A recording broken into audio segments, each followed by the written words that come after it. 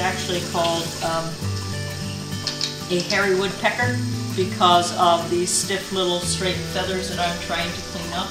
I'm trying to use very warm water. His normal body temperature is probably way above 104, 105, 107. So the Tanglefoot is a petroleum-based product, like I said, non-toxic, but has a very sticky, non-water soluble adhesive. So what I had to do was use something that would dissolve a petroleum-based adhesive, and then after I get most of that done, use a kind of soap. The DL-limonene in it is actually the citrus and lemon oils cuts much type of product that is not water soluble. I'm using the WD-40 to remove it.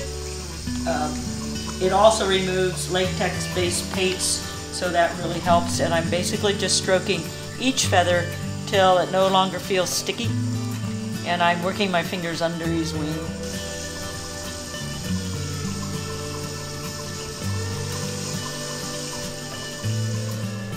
If we would not have found him when we did, he probably would have been dead within a few hours, just through fright and expending of so much energy. I'm very sparingly using a little bit of isopropyl alcohol to take the final stickiness off from around his eyes. If I release him in another home with a hole in it, number one, he's lost his food source that he knows, his mate, and his home. And the cavities that he would be fine prime might be occupied, and he might be chased off by somebody else.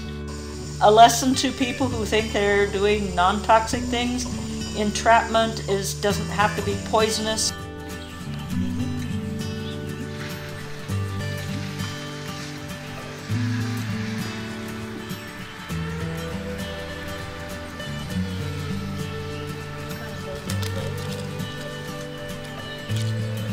Sorry?